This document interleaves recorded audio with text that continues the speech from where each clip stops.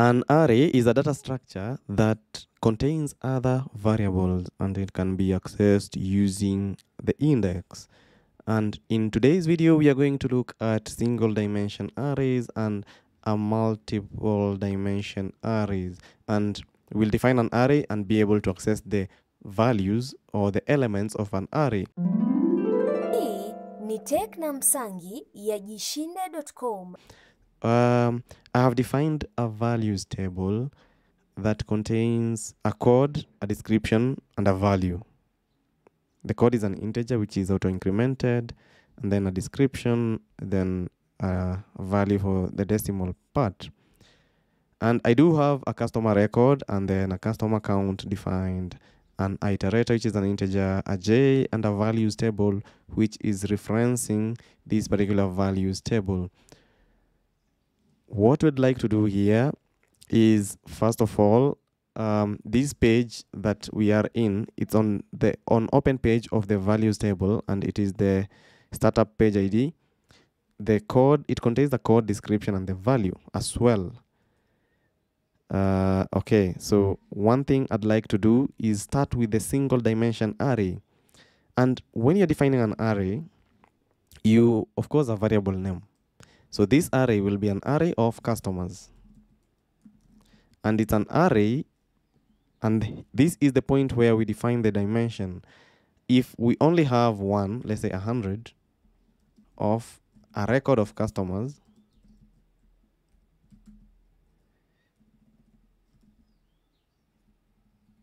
what we do here after defining this particular array is we can be able to append or add elements into this array and access using the index. So I do have a customer defined. The first thing that I'll do here is basically be able to, I don't even need to reset. I just want to specify that if the customer, I want repeat until the customer dot next is 0. And at this point, I'll just say the array of customer with the customer count appended.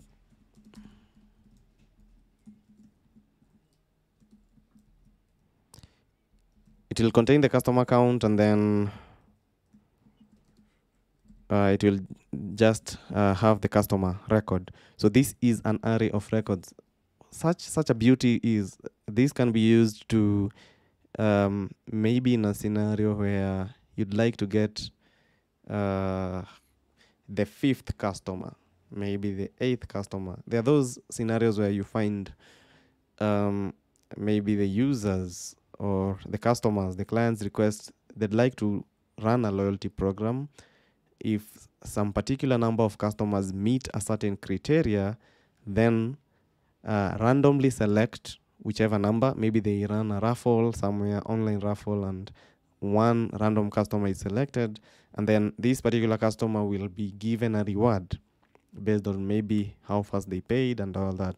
So if you have maybe over 500 customers, out of those 500 customers, it's easy to store them in an array of such a sort, and then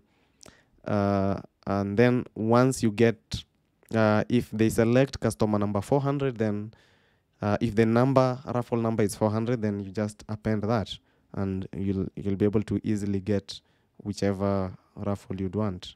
Yeah, in the scenario when you want it dynamic, maybe if it's stored in a table, it's still okay, but in a scenario where you would like it dynamic, that could be a use case that I've thought of.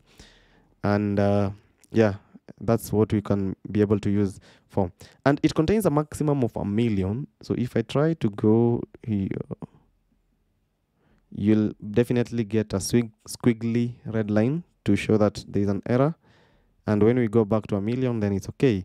And if I am, let me go to, before I go to multi-dimension array, let's access element number what? Array of customers. Element number 10, for instance, for the customer, and message it out.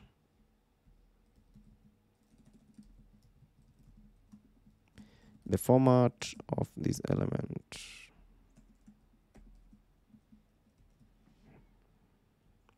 I'd like to delete this values table.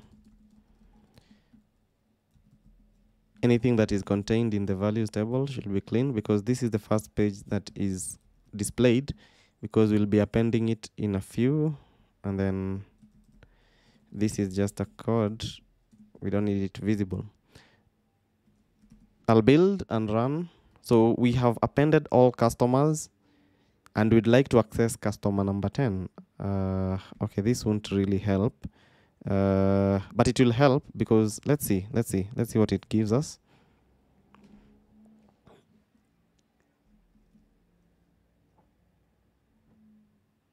Could have maybe the name of the customer. That's better.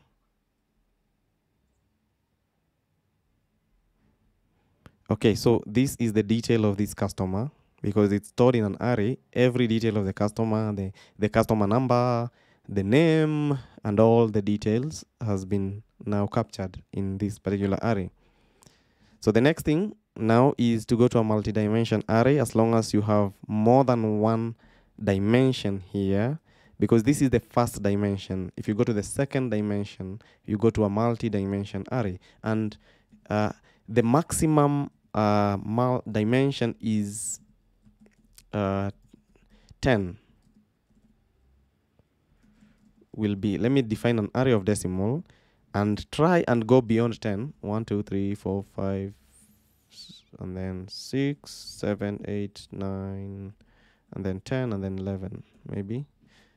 It's an array of decimal. We already are getting an error, because the maximum number of array elements is 1 million. The actual number here is this particular value. I think some 3 million here. The maximum number of array dimension is 10. So we are getting two errors. One is the array dimension should not exceed 10. And the second error is that the maximum array elements is 1 million, and ours is more than 1 million. What it means, it's 1 million, because all the array, the possible values of an array is usually a multiplication of all these values that are contained here. They had to restrict because of memory. Okay, so if I have such a value, then it's a little bit reasonable. And if you multiply all these, then you get something that is less than 1 million. And if I add a 0 here, this one is considered as an empty array. So you see, it's even getting an error. It must be a positive number, because if you multiply, any number multiplied by 0 becomes 0. So it doesn't make sense to have a 0. And we can have as many dimensions as possible. Today, in our array of values, we'll only have an array that will contain, let's say, 5 by 9. And it will be of decimal. This is the value that we'll be having. So we have defined an iterator for I and for j. In this case here, what we'd like to do is basically assign values to the indices of these multiple dimensions, starting with, the pattern will basically be 0, 0, no, it will be 1, 1, and then 1, 2, until I think 1, and then 9. Should be 1, 9, and then it will go to up to now 5, 5, 1, and the total number will be 45. Okay, we'll see. We'll display the values, and we'll see how they have been displayed. So for I is equals to 5. Okay, it should be 1, 2, 5, do, and then for j is equals to 1, 2, 9, do, begin. This is the syntax for the for loop that will use to assign values to the array. So I'll say that my array of values will be I, j, so it's I by j, row column, I believe. So I by j will now contain, let me just use the product as the value. that the assigned value for this particular array. So the product is I times j. So once I've assigned all these values, I'd like now to insert the values in this particular values table again. And the code is, of course, an integer which contains some value, random value here. And then we'll have a unique description where we'll want to say that this is element what? Element that. And then in between this element, we'd like to actually specify the value in this format. So format I, and then again another plus here with this full colon, and then we'll still have a format. Getting lost here. Plus format j, and then the plus is the one that is going in the wrong place.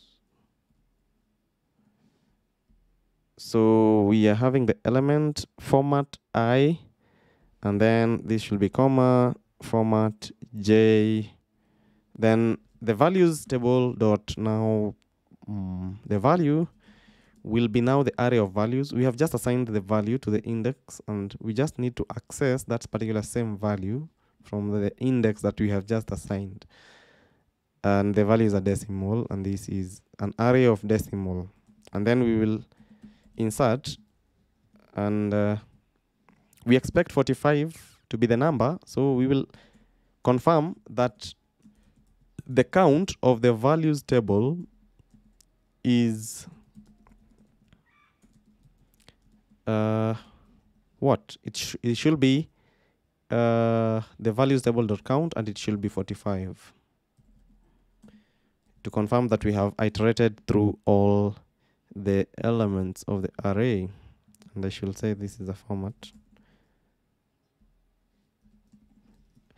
dirty code detected. And I think that's it. Now we can test this multi-dimension array. I'll build. And run.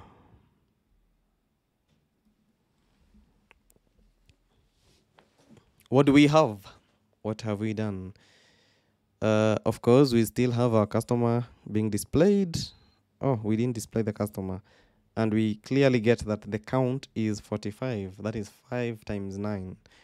And here we do have now the values in element 1, 1, element 2, 2, all displayed sequentially in the order in which we have started. I said we'll start with 1, 1 up to 1, 9, and then 2, 1 up to 2, 9, then 3, 1 up to 3, 9, and all up to all the way up to 5, 9, because we are having a 5 by 9 array, and it has stored the values in this format. And this is a very good way of displaying and visualizing how the multi-dimension array will be displayed. If we had 3 dimensions, we could add another loop there, but the maximum is 10 dimensions.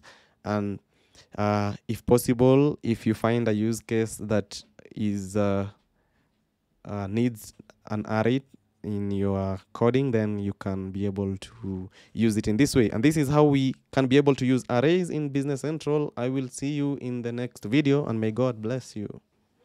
If you enjoyed this video, make sure to like, subscribe, and ring the notification bell so that you don't miss the next one.